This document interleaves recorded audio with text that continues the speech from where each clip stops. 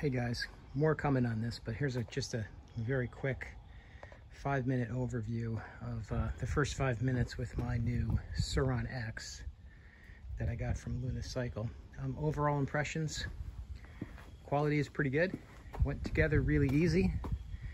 You can see it's a little bit muddy from me tearing around the yard. Power's not bad. Not exactly what I expected. And I had one problem already, really just after one little lap through my yard, this cable clamp broke. And that must have put the brake cable into the spokes, which is no good. So I'm gonna put a cable tie on that.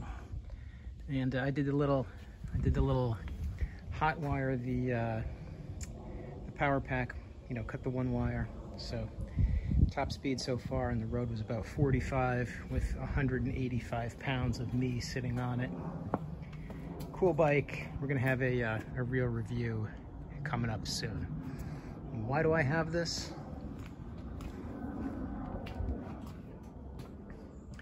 Obviously I'm a motorcycle guy.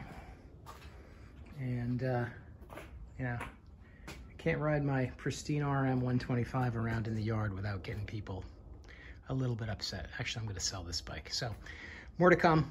Thanks for watching.